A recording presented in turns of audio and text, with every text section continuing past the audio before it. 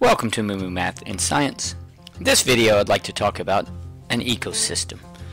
What is an ecosystem? This desert is an ecosystem.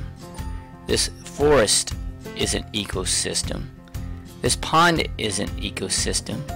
And under this rock is even an ecosystem. An ecosystem is a community of living and non-living objects in a particular area. Another name for living objects is biotic, and non-living objects is abiotics. You can classify ecosystems several ways, but one method is to use the amount of rainfall and the type of soil. For example, the rainforest receives a large amount of rainfall each year, which is an abiotic factor. The plant and animals that live have adapted to large amounts of rain and heavy vegetation. Some animals, like this sloth, have the ability to live high in the trees. These frogs survive by being poisonous.